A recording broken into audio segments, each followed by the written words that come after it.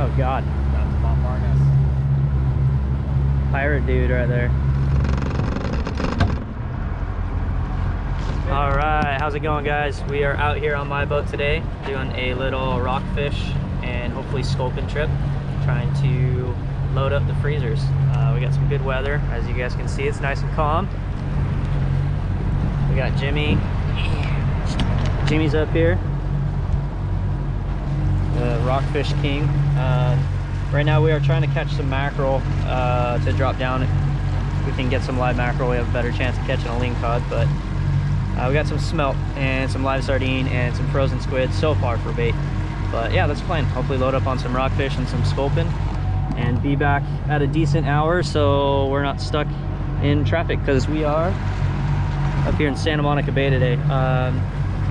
The whole stretch of ocean that Jimmy and I normally fish is closed to fishing because of the oil spill. So it's forcing us to kind of get out of our little bubble and try somewhere else. So hopefully we catch something cool, or just something at all. See how it goes.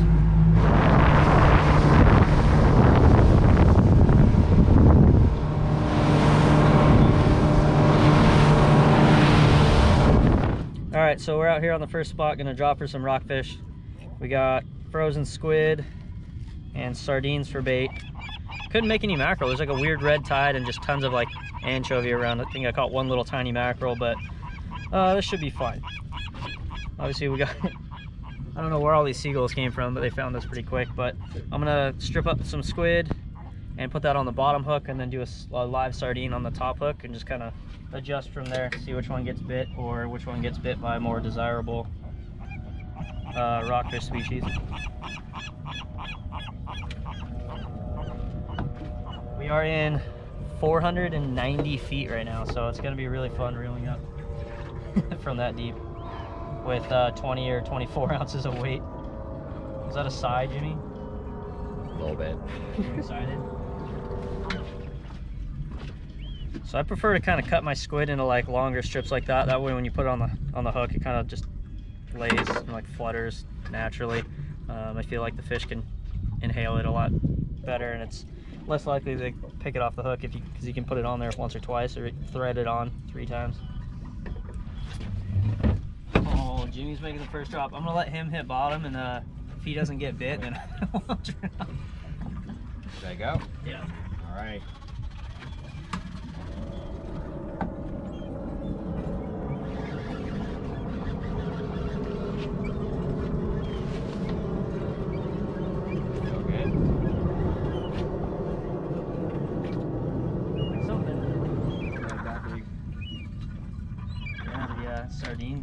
Sardines gone.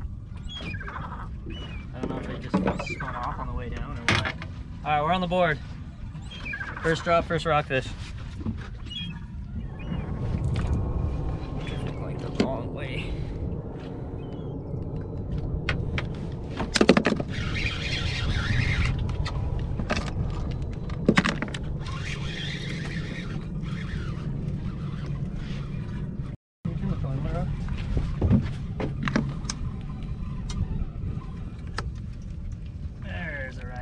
Oh, that's a Mexican. Mexican. It's a little one though. One on the top. Yeah. Little double.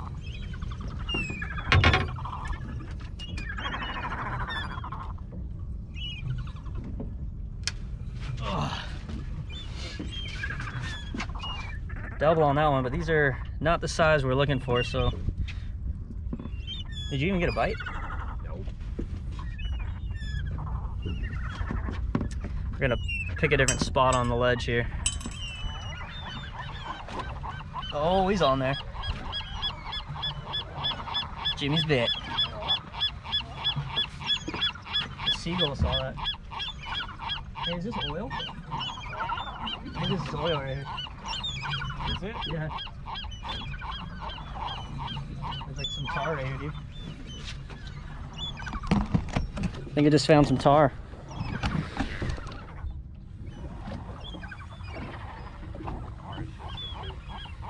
Dude, that's definitely tar. That's crazy. This is we're in an open fishing zone here. But even here there's oil. That's cool. That's pretty cool looking though. Yeah. Oh, Jimmy's first fish. He's on the board. Brown. It's brown. The one that's in the little charger pack is not charged.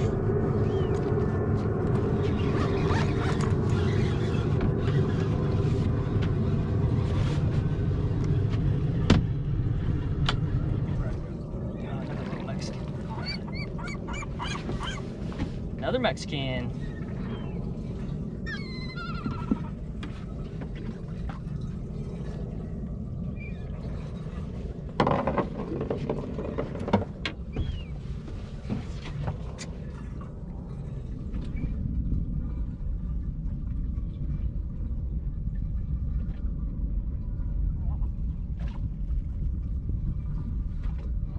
Maybe just about that.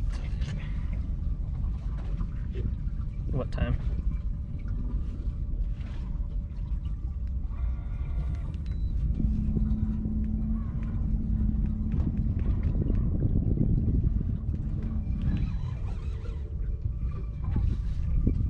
Nibble or no?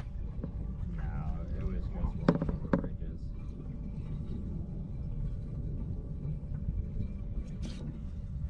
No. Oh yeah, something really good. Is that a fish? Yeah. Keep winding, keep winding. I can't. Okay. Is he pulling drag? It's not pulling drag. It's pulling good. Alright, well you can back off the drag a little if you need to. Keep winding though.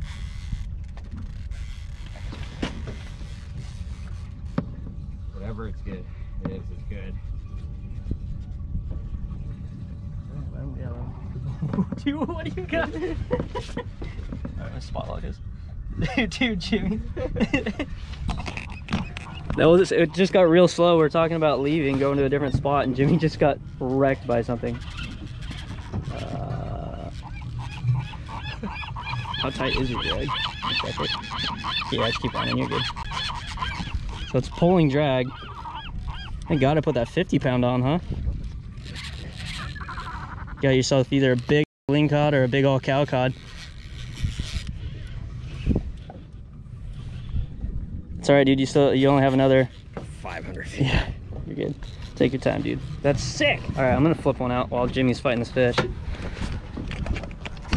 Oh no, it popped off. Did it? Yeah. Not much you could do there. Dang it.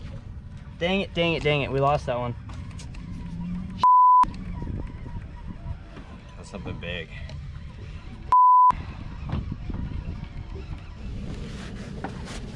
Alright, so broke him off on 50 pounds. The line is frayed all the way up the leader, so most likely a type of shark like a smooth hound or a soup fin, because they'll roll and then the line will rub on their skin and it kind of makes it feel like that. But still cool to watch. Yeah, watch you hook that thing. It's a thunk. But yeah, so we gotta retie Jimmy here. It also took my $5 weight somehow. I'll give you $5, dude. Just blew this whole thing out.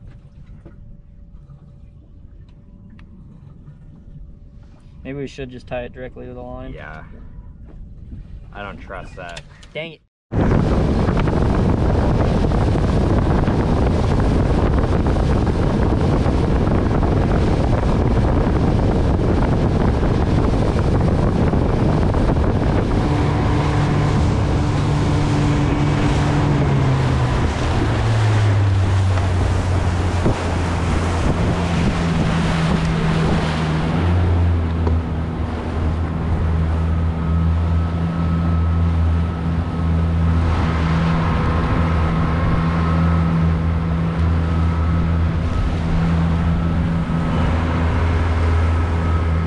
All the way out to way over there.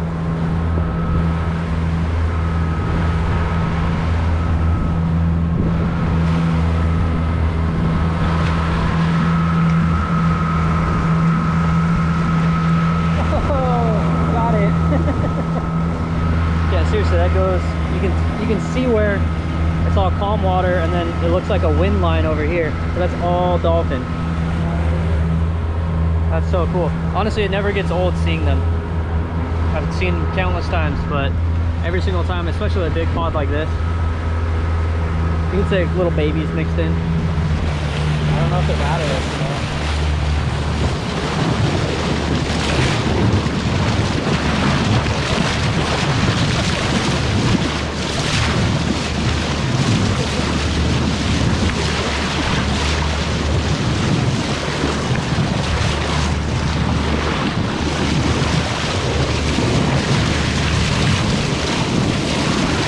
Oh, almost got that one.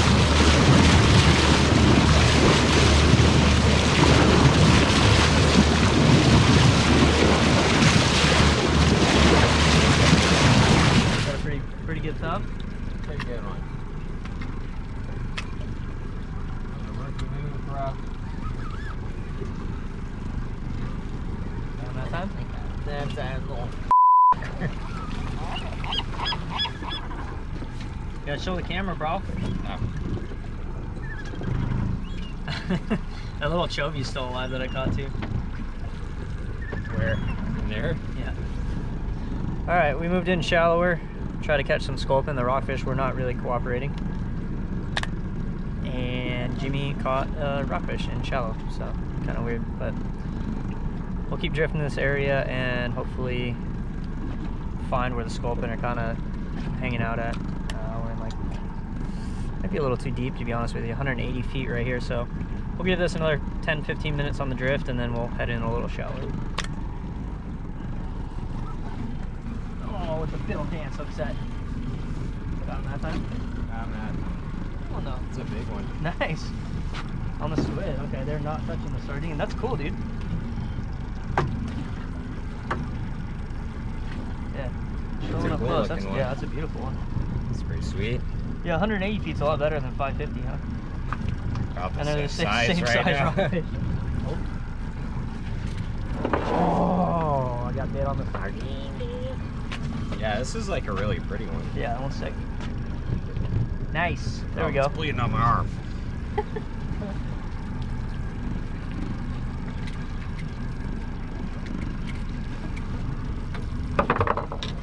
Alright, that's what we're trying to catch. This one probably isn't legal, but measure him real quick. Hopefully not get stabbed by him. Right behind you, Jimmy.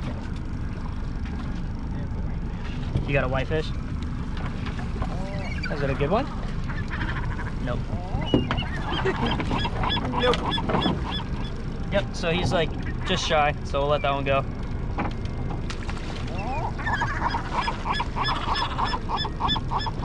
Seagull tried to eat him, that would have been bad. Check out this little guy, thing's sick looking. Make sure this guy gets down, the seagulls don't eat him.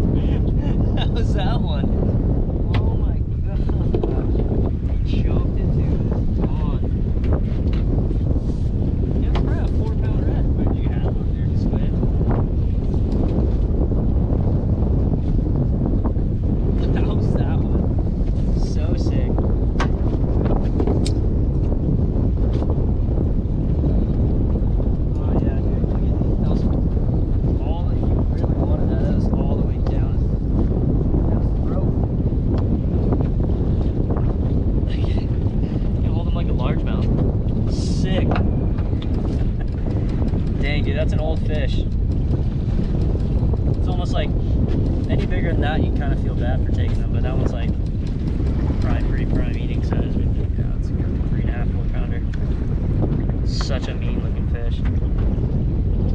Sick, dude. Yeah, I knew it was a good one because he was like head shaking the whole way. Really? Yeah. Badass.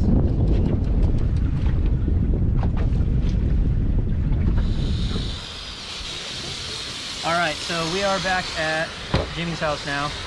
We got, I think, 12 or 13 rockfish. Pretty slow day, but we still ended up with some with some fish to bring home. So I'm gonna run through a couple fish real quick. Obviously, we're losing our lighting here, so Jimmy's cleaning the boat. We got baby James running around checking out the fish. So I'm gonna cut a couple of these real quick, and then we're gonna make something kind of different with the rockfish with these ones. This time of year, it's kind of hard to find, you know, yellowtail or any tuna. So I still crave, you know, sushi. So I'm gonna do a little recipe with these rockfish where you still can make some sushi out of them.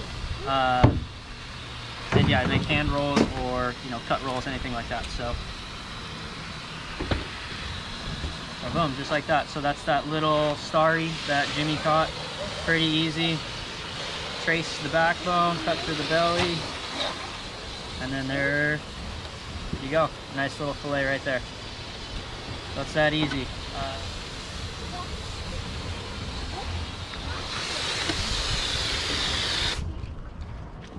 Pretty soon, this little guy is going to be running around filleting fish on his own.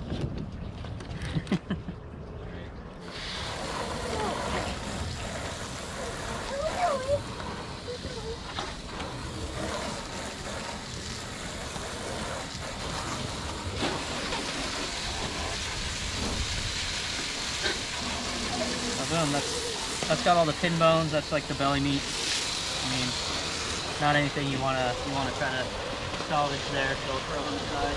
But yeah, I'm gonna cut this nice big red that we got here. That was right at the end of the day. Consolation prize right there. Probably the biggest red I've caught this year. Probably 3.5, maybe 4 pounds. But on these bigger ones, what I do is I'll trace one side out till it's almost ready to slab and skin. But before I slab it, I'll trace it out, flip it over, because the big fish, if you cut one of the fillets out, they kind of sit funny, and it just makes it a little harder to get all the meat off the other side. So I'll show you what I like to do. Obviously, there's a million different ways to fillet a fish, but this is my preferred method. It's what I'm comfortable doing, and I feel like I still get the job done quickly and save the most meat off the fish. Poke through right there, pointing the knife down, and right there is where I stop. So that one's already done. So all I have to do is put the knife through right here, slide it all the way down, break that little rib cage, and that one's done. But like I said, you flip it over and it still sits nice and flat, so it makes it a lot easier to trace on this side here. If I had removed that fillet, it'd be sitting kind of awkward, and it just, you know, you end up missing a lot of that, like, that meat right in the middle there. So go ahead and trace it on down. Look, it's here. Find that rib spine right there. Boom. So I did the same thing on either side. You can see right there, that's where I like to stop. And then I go back through. Obviously, you don't want to stick yourself with these spines here, so make sure your hand's clear of those. And just boom, that easy. So there's that one. Flip it over, skin that one there.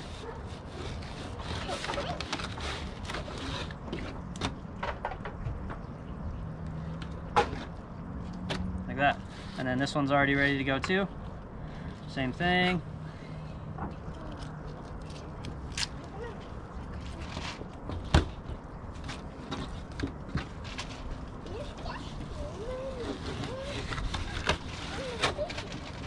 Boom. Look at that. No missed meat. Just bloodline and a little bit of the belly meat there, but that's got pin bones in it anyways. Trim this little part off and we're good to go. So I'm gonna run through the rest of these and then we'll see you guys in the kitchen, and I'll show you guys how to, if you're craving sushi but you don't have access to yellowtail, tuna, anything like that, you can still make something I guess you would call sushi out of rockfish that's still delicious. So we'll see you guys in the kitchen.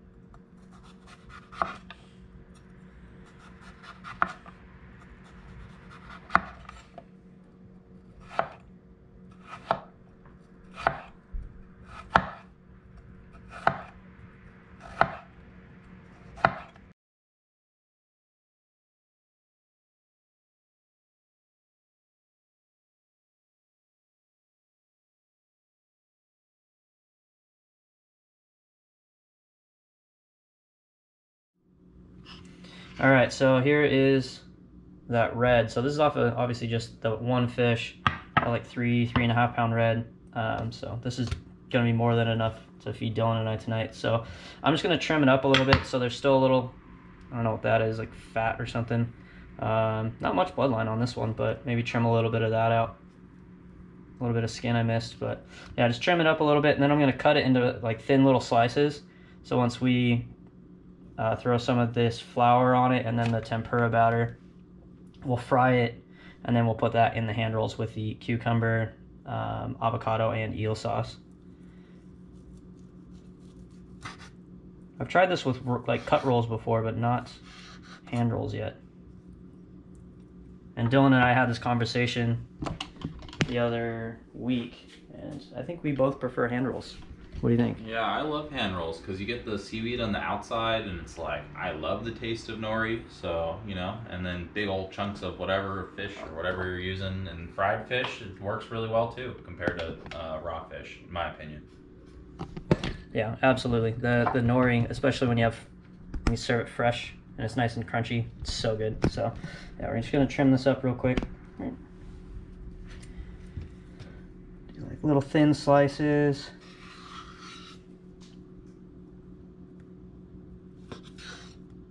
Like that. That should be perfect. All right, so we got our tempura batter here, and then what I like to do is just turn it into a little beer batter. So I'll pour this in the mixing bowl, add a little Oktoberfest there, and then a little pepper. Let's pop this guy open.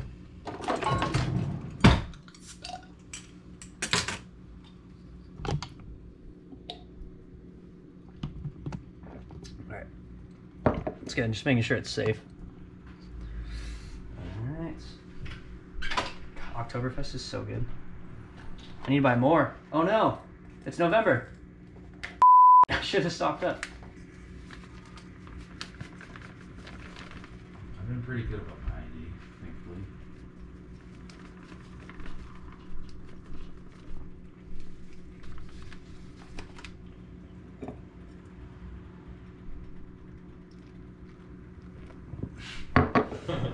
Alright, so I'll add a little pepper. Just not even close to enough beer.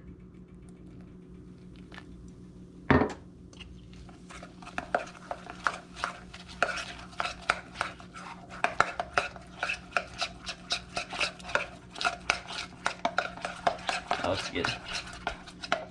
Sweet. We'll just add a little flour to, sorry, some going out, the fish, just to have that stick a little better before we put it in the oil. Try not to make a mess here.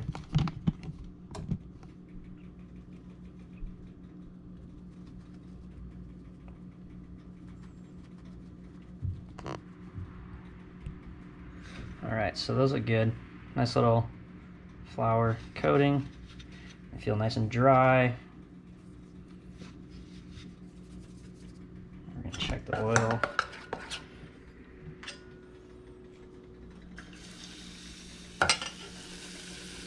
Looks good.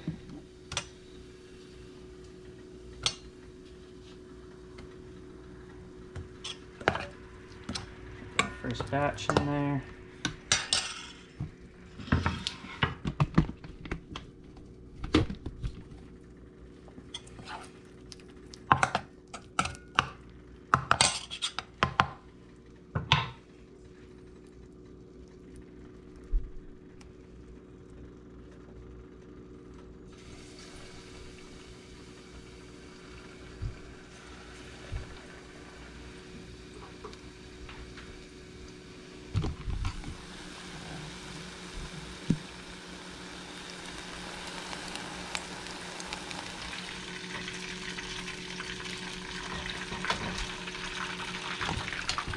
Alright.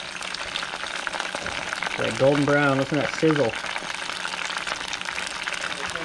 Oh, they definitely got teeth. You can see all the rake marks on the other ones from them like biting each other. Their bite force is probably stronger than you.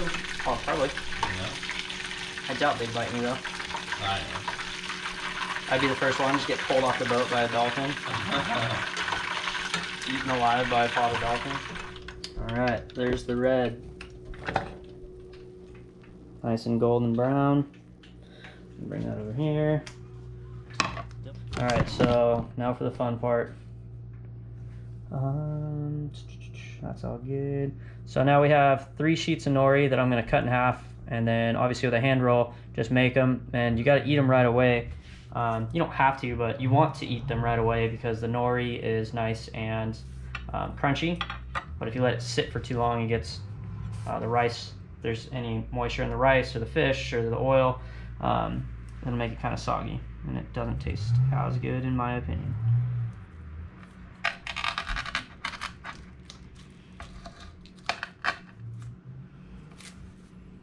Oh, actually, before I get started on that, we got to give a shout out to Brooke and Victor for picking us up this awesome cutting board. They knew we needed it because we were working with this little tiny one, and then we have this gigantor one over here. Victor broke our one that we had while he was here. You don't remember? He broke one? We had a bigger one. Victor broke it. How was that one? I remember either on that trip or the trip before. Maybe we had one just like this one, and Victor broke it. Yeah. I remember. Yeah, Victor's over here smashing stuff and then playing it off like he's doing us a favor. No, I'm just kidding. But thank you, Brooke and Victor, for this. It's obviously getting its use. All right, so again, the key is to keep this dry. So I have obviously cut this, slid it to the side, dried this off. This, you can hear that. Nice and dry. You want it crunchy. So now I don't know where to put it though. We'll set it off to the side. It just goes to show, man, if you invite Victor places, don't let him break your stuff. Because I don't know, Taku broke. Hey, Taku broke something too, though. I don't think they put that one in the video. Oh, no, we might have to have him tell that story. Yeah. But oh, this is from Kenya. Snap. Right. So you want to get a little bit of water on your hands for the rice, but not too much where it obviously will drip down onto the nori or make the rice too wet. But I don't know, something like that. Probably that actually might be a little too much. Let's go from the corner here.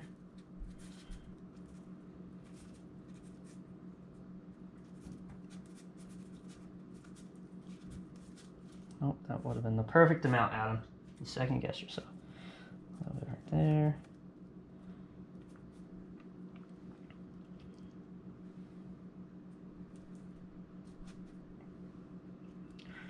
Ooh, I gotta get the eel sauce out of the fridge. That's important stuff. Dylan heard eel sauce and he jumped right up.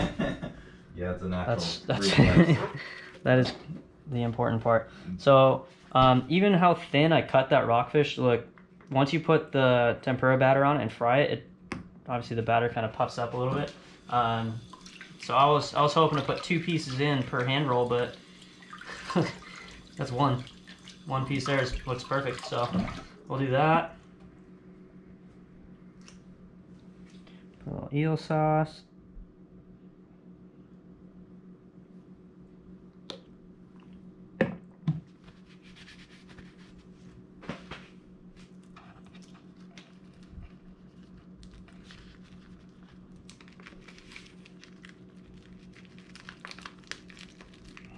There's a lot of stuff in here, but you kind of want to make that little corner reach the top there, and then just go ahead and roll it on over.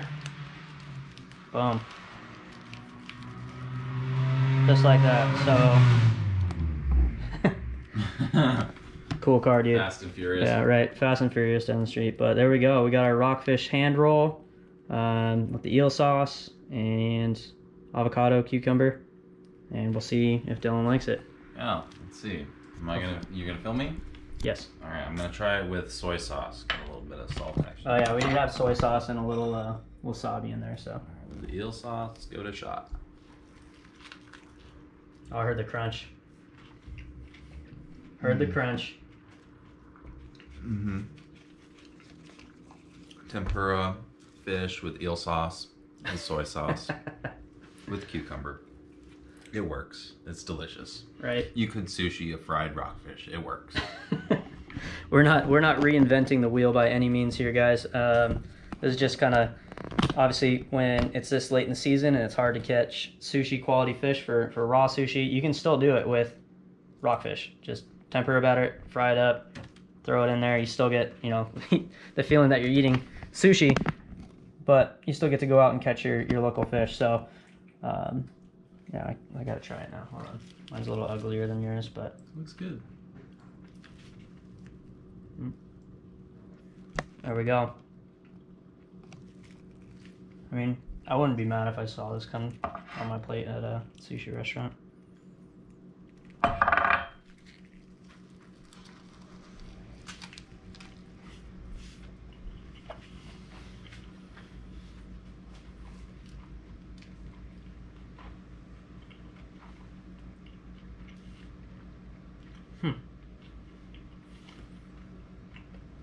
I'm not gonna lie, it kind of caught me by surprise because it was still hot.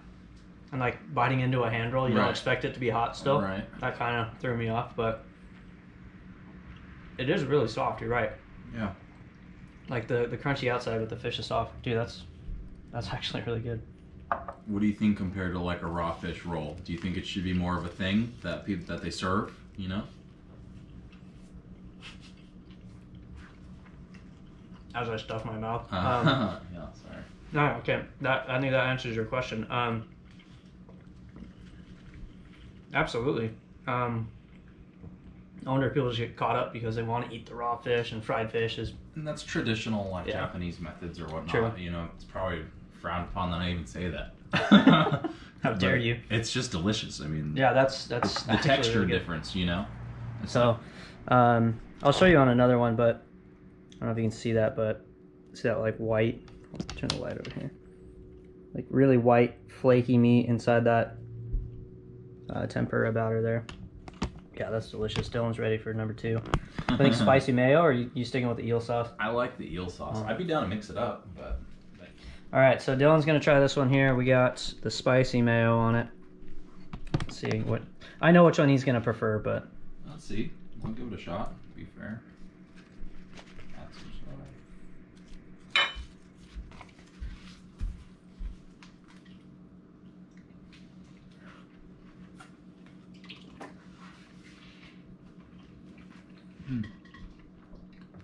It's really good. With the spicy mayo, it's not as overpowering as the eel sauce, so you can taste the fish a lot more. But on the other hand, I love eel sauce. all right. My turn. Try to get that. I need a nice camera besides the GoPro. It's official, but there we go. We got the spicy mayo on there. Cucumber, avocado. Oh God. Man down, Dylan. Sorry, can you hold that? Thanks. I got my botched tripod.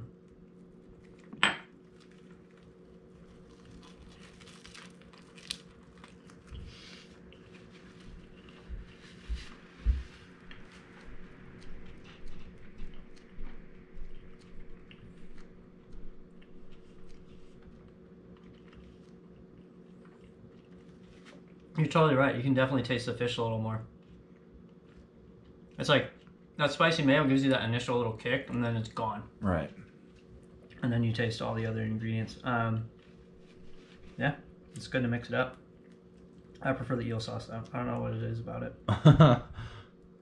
It's just delicious. Yeah. It's like candy.